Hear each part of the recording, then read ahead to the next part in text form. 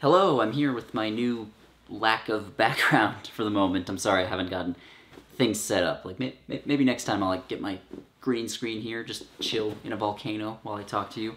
But yes, I am here on this special edition video, not released on a Saturday, to talk about The Last of Us Season 1.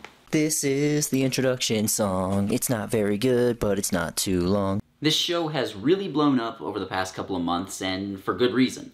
It's based on a very popular video game franchise. Like, I've been a fan of the games for years, and it's just a huge budget show from HBO where they're just putting these big stars in it and pumping in tons of money and giving it a bunch of marketing and all kinds of stuff. They're trying to get it to a huge audience, and it looks like it worked. It has had massive success. It's gotten good reviews, it has a lot of viewers, it's already been renewed for Season 2, and overall, I am really happy that it's been so successful because I watched it.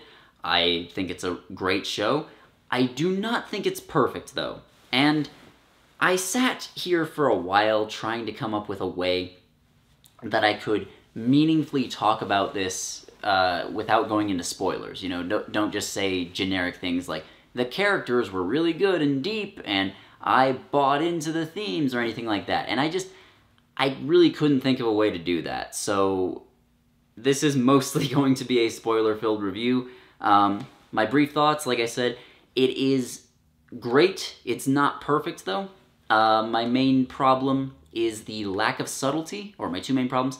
Number one, lack of subtlety. Like, a lot of characters will just straight up say what they're feeling and say what their arc is, particularly Joel, the main character. And number two is the pacing. Like, this season is 9 episodes long. It should have been 10. Because, like, the episode before the finale, that one in particular feels like it should have been 2 parts. And then a lot of the individual episodes along the way do feel like they should have been 5 minutes longer, maybe? Like, not even a lot. It's just, like, when the camera is focusing on actors and they, like, give a dramatic line or a dramatic moment happens, it doesn't really linger on them to let that sink in or anything. It's just, like, too concerned with getting to the next plot beat as fast as it can, and so it just cuts ahead, cuts ahead, cuts ahead. As far as video game adaptations go, yeah, this is one of the best. Like, it helps that it's being adapted from a game that has a really good story, but, you know, it's, it's not perfect again. Like, the story, if you're unfamiliar, is about, there's a zombie apocalypse, only this time the zombies are caused by a fungus instead of a virus, and the main character, Joel, loses his daughter early on, and then 20 years later, he gets tasked with escorting this other small girl across the country somewhere else that they can help make a cure. And that's not really a spoiler, it's revealed by the end of episode 1. It's the generic zombie story, but it's told very well, both in the show and in the games. And, or game, I should say, because Season 1 is just based on the first game. And just in terms of, like, the actual filmmaking, absolutely phenomenal. Like, the special effects on the infected and everything, absolutely phenomenal. Every single actor in this is amazing. And I mean, like, the main actors, like Pedro Pascal and Bella Ramsey as Joel and Ellie, all the way to side characters that are only there for 1 or 2 episodes, like Nick Offerman as Frank, and hell, even characters that get, like, 1 line of dialogue, or no lines of dialogue, in the case of the actors playing the infected, they are just absolutely amazing on every level they could be. Like, any issues I might have with, like, their dialogue and stuff, like, that's a writing issue. As far as I'm concerned, the actors did no wrong here. I do wish there was some more zombie action, though, because while we do get some, we don't get nearly as much as you might think based on, you know, the premise and the setup for this. Like, the beginning part of episode 1 where you're seeing the outbreak first happen, and then the scene with the clickers in episode 2, and then the big one in the middle of the season, which I won't give away here. Those are, like, the 3 main zombie action scenes, and all of those are great, but it does feel a little light on zombies, especially near the end, because I think the last, like, 2 episodes, I think there was 1 in the last 2 episodes, so, like, yeah, that is a little disappointing, and I get it, it's budgetary constraints, you can't throw them in as easily as you could in a video game, And also they want to make the characters seem a little bit more vulnerable, which is fine, but it bothered me just a little bit. That's it, though, for non-spoiler stuff. I really cannot go into deeper discussion without going into spoilers. So if you are at all interested in The Last of Us, go check it out, please. It's a great, great show, a great, great adaptation of the game. It changes a few things, but overall it does still hold to it. And so now spoilers. So wait, is my grandpa really dead? Afraid so, Broseph. I thought this was supposed to be a kid's movie. The main issue I have with this show as an adaptation is that thematically it is far, far weaker than the game. And part of that is the lack of subtlety I mentioned earlier. Like, the game would have a lot of characters that they left things unspoken and you had to just, like, read into it a little bit. Like, as Joel is first getting to know Ellie and getting attached to her, he doesn't just say, "You remind me of my daughter," and he doesn't have, like, flashbacks of her or anything, whereas at the end of the first episode, when a soldier is pointing a gun at Ellie, it just literally shows flashes of his daughter and everything, and it's like, come on, man. Like, that, in addition to being ungodly corny, it just removes any ambiguity or any subtlety about him and his arc. But the main thing that makes it, like, just weaker thematically is that the main theme of The Last of Us, the first game again, is that people will do absolutely horrible, heinous things in the name of love. And even if you want to criticize them for it, you kind of get it.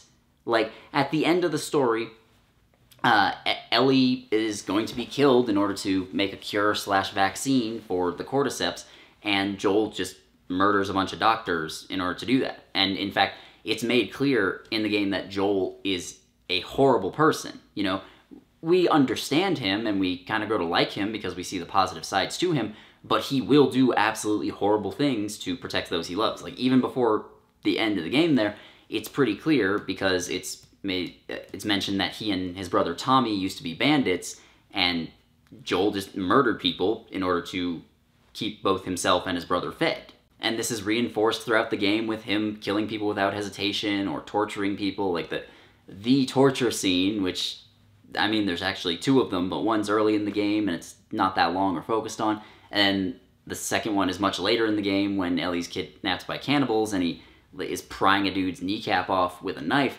Like, this dude's horrible. He's a horrible person. But the thing is, the show didn't want to commit to him being as horrible as it should have. It seemed like it was going in that direction in the first episode because during the initial outbreak, it shows him, you know, run somebody over and just keep going and drive past people without even considering stopping to help. And we see somebody in the background who does try and go help and they get immediately eaten. So it's made clear, okay, Joel has kind of always been this way. He's kind of always been callous other than to those he loves. And then later on, again, we see him, like, selling drugs and stealing stuff and threatening people and killing people, again, in the name of those he loves. It just doesn't go far enough with the violence, I mean.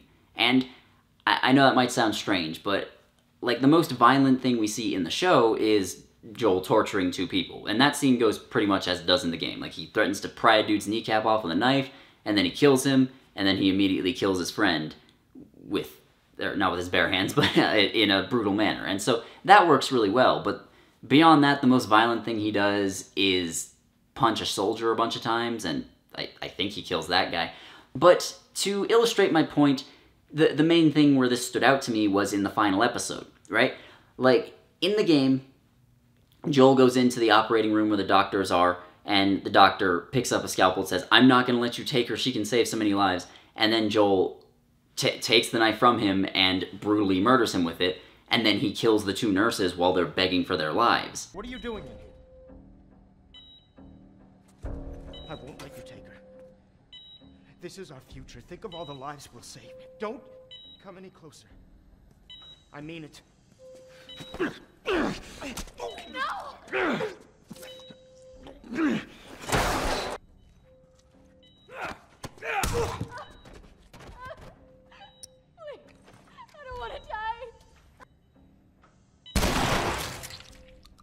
And it's not a pleasant scene. Like, the game has a lot of violence, but none of it is like really fun or satisfying. It is brutal and unpleasant, and it's supposed to be. But in the show, when Joel gets to the operating room, Doctor also threatens him with the scalpel, but Joel just shoots him in the head once, and then he holds up the two nurses at gunpoint, and then he grabs Ellie and leaves. Like, he lets them live. And so it doesn't really make him seem like as much of a horrible person as he is. Let's be clear about that. He is a horrible person. We sympathize with him and we understand him, but he's a really nasty dude, and scenes like that just make it seem like, okay, they're trying to redeem him a little bit, and that's really not what they should be doing. And then there's the whole 2 episodes where they're in Kansas City. Now, this is an adaptation of the Pittsburgh part in the game. I don't know why they moved it from Pittsburgh to Kansas City. It doesn't seem to really change anything, but whatever. Like, Joel and Ellie are driving in there, and in the game they get stopped by some raiders, their car gets wrecked, and they're stuck in the city. They have to fight their way out, and eventually they succeed.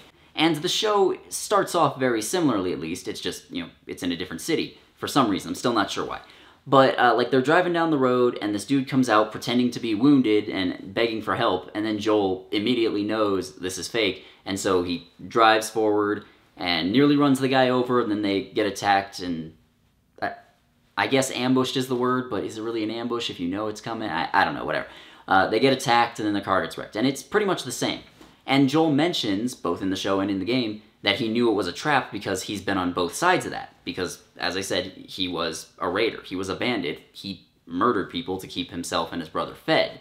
But the thing is, in the game, they were just generic faceless bad guys. We didn't see a leader that they had, and what little dialogue and everything they had was just them laughing about killing people. And in the game, while, yes, they're kind of cartoonish in how evil they are, it's made clear Joel is just as bad as them. Like, he was exactly this type of person in the past. He isn't anymore, but he has still done things like that.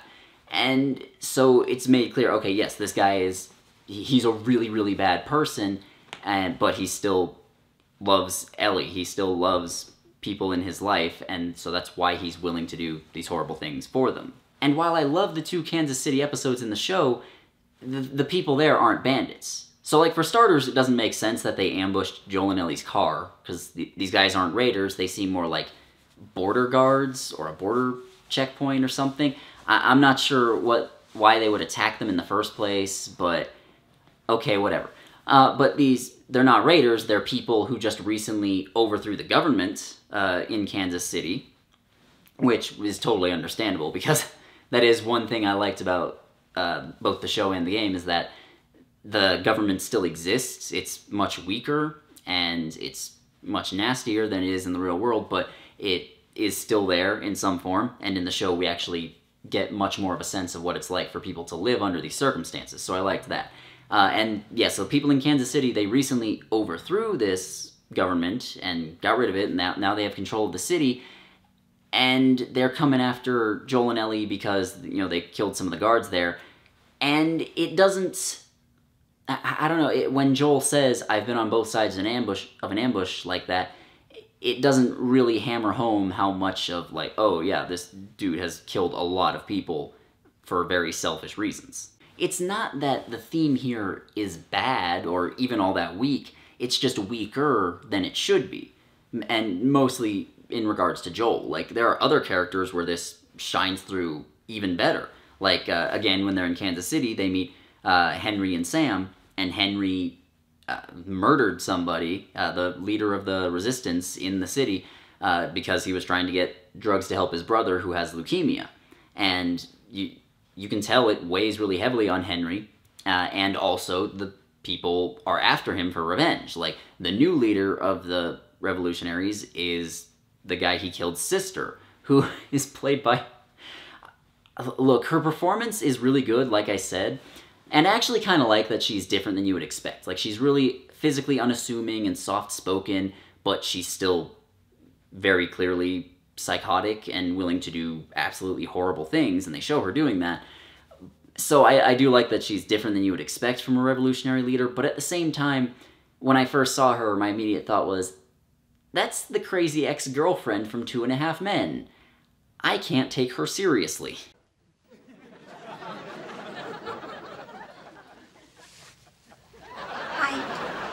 And while, yes, she is doing these horrible things, trying to murder this dude and this young child out of the love she held for her brother, it doesn't feel quite the same because, well, that's something you're doing out of hate rather than love, and that's really more the theme of the second game, which I'm not going to get into here, but, like, yeah, the first game is about, and the first season of the show is about the horrible things you'll do for the people you love, whereas the second one is about the horrible things you'll do and everything you will destroy out of hate.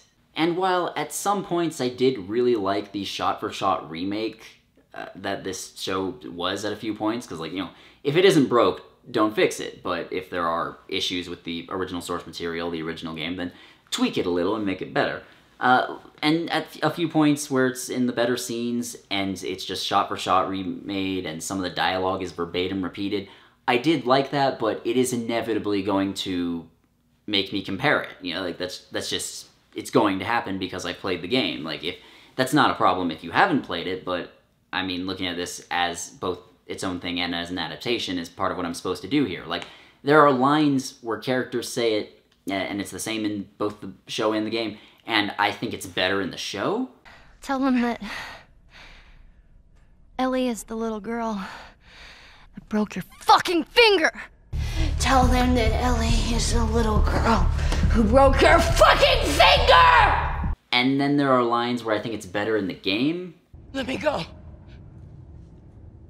Please.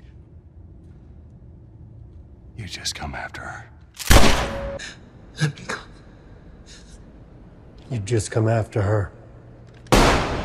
And I think overall they just kind of cancel each other out. But the fact that it's that similar and that I have to compare it, like my brain will do that automatically, that is unfortunate because I can't really judge it on its own merits, and at a few points I was going, oh, okay, the acting wasn't as good as it could have been, and I feel bad for that because, like I said, the actors did nothing wrong in this show. I really want to emphasize that on every level. They're amazing. And one last thing before I go, the show made Ellie seem a little bit more helpless than she did in the game.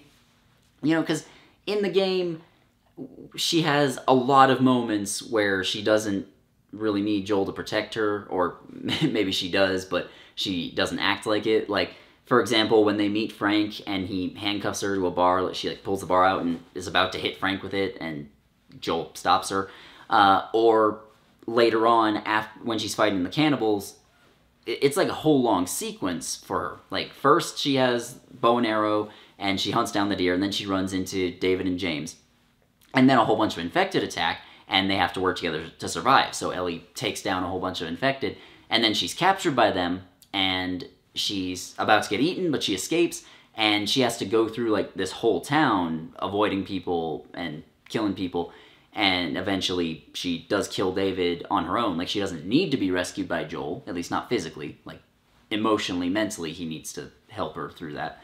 But, you know, she gets through all that on her own, whereas in the show, she just runs into David and James after killing a deer, and then she gets captured right away, and then she does manage to escape, but she doesn't get that far, and then her and David fight, and she kills him. So, again, she's still able to look after herself, but she doesn't seem nearly as strong and capable as she did in the game. And, in fact, Joel seems a lot weaker too, but that is, I think, a good thing, because in the game he seems like an unstoppable juggernaut at times, whereas in the show they wanted to bring him down to earth, make him more of a flawed, fragile person, I suppose, which is part of why they made him older as well, and had him complain about his age, and he specifically mentions, like, he's lost some hearing in one ear, he's slower and weaker than he used to be. Like, I'm fine with that in his case. I just wish they hadn't nerfed Ellie as much. But despite all that time I just spent complaining, I really do want to reiterate that The Last of Us Season 1 is fucking fantastic. Like, this is one of the best video game adaptations ever, if not the best. It's one of the best shows I've seen in a long time. Like, even knowing most of what was gonna happen and most of what was coming, I was still super invested every week. Like, I watched this with my family rather than watching it alone, and I am super glad I did that because I got to experience it with other people, including both other people who have played the game and people who have not. And just overall, yeah, it's a fantastic show. Like, it looks fantastic. The sound design and everything is fantastic. Like, so many modern shows and movies are like too dark, or the sound mixing is terrible, so it's hard to understand what people are saying. This didn't have any issues with that, and it's just like it's not always a pleasant experience, but it is always an engaging experience. That's about it. And yeah, my next video was filmed before this, and it'll actually be in my old bedroom. So yeah, that's the thing. Anyways, subscribe and all that. I'll see you later. Goodbye. Oh my goodness, people are still watching this? I'm not sure why. I thought most people clicked away before the credits started, but yeah, these are all my Patreon people, and my $10 and up patrons are Oppo Savalainen, Olivia Rayan, Brother Santotis, Buffy Valentine, Carolina Clay, Dan Antselievich, Dark King, Dawn, Dio, Echo, Flax, Carcat Kitsune, Lexi Delorme, Liza Rudakova, Lord Tiebreaker, Microphone, Mistboy, Peep the Toad, Roby Reviews, Ruby Ishmael, Sad Mardigan, Cillier the Vixen, Stone Stairs, Tesla Shark, Vayvictus, and Wesley. All of you are great, and if you want your name on here, then consider becoming a patron. You get early access to my videos as well. It's a great deal, I promise. If you don't want to do that, you could always subscribe to the channel, like this video, comment on it so it goes around, or becoming a YouTube channel member. That's cool too. Follow all my socials and stuff, which are linked below. I'll see you. Goodbye.